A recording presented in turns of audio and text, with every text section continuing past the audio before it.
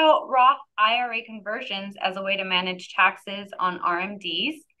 Can you explain how this works and if it might be beneficial for me? Roth conversions are a great opportunity.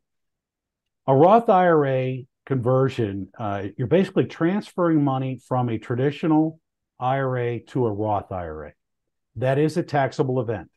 Your RMD can be converted to a Roth. So if you have a $20,000 RMD that you don't need, you could take it, you pay taxes on it. You do have to pay taxes on it, and then put it into a converted Roth IRA, and it grows tax-free for the rest of its life. You never have to take RMDs on Roth IRAs. A lot of people use Roth IRAs as a planning vehicle to leave sums of money to their family and to other charities down the road. So again, a Roth conversion, it is a taxable event. You can take your RMD. You do have to pay taxes on it, and then invest it into a Roth IRA, and then it will grow tax-free for essentially the rest of its life. All that growth is tax-free.